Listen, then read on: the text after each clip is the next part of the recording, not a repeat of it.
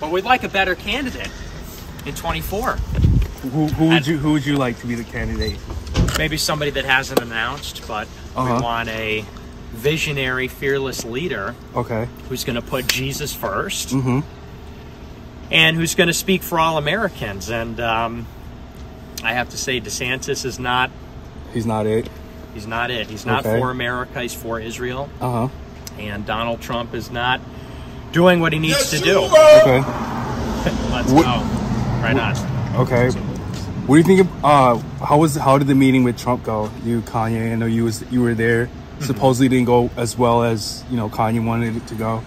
I thought it went well. And the only reason we talked about it is because Trump came out, or a representative from Trump came out and said I wasn't at the dinner. Yeah. Which of course I was, as people have now found out, and he admitted. So that was really what started the conversation. I think initially we didn't even intend for all the details to get out. All right. I'm going to run up here. But hey, thank you guys. All right, Nick. Thank you. Thanks. Take it easy. So go YE24, right? YE24. Well, can't confirm or deny, but certainly like to see it. All right. Thank you, Nick. Thank you. You're the best.